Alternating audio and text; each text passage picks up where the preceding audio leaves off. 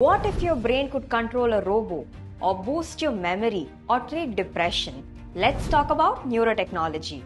Neurotechnology is any tool that directly interacts with your brain and nervous system to monitor, understand, or even change brain activity. What is the process of neurotechnology? Firstly, detecting brain signals. The process begins with capturing the brain's natural electrical or biochemical signals. Next, decoding and interpreting the signals. The brain signals are quite complex and hence need to be processed. Thirdly, converting signals into an output.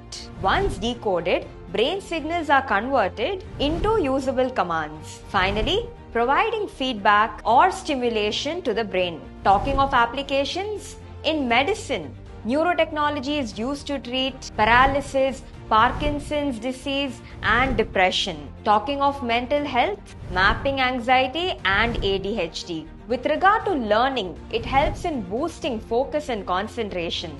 And yes, with regard to lifestyle, it finds application in gadgets that help track stress, sleep, and attention. This is a topic from your GS Paper 3 Science and Technology. Thanks for watching.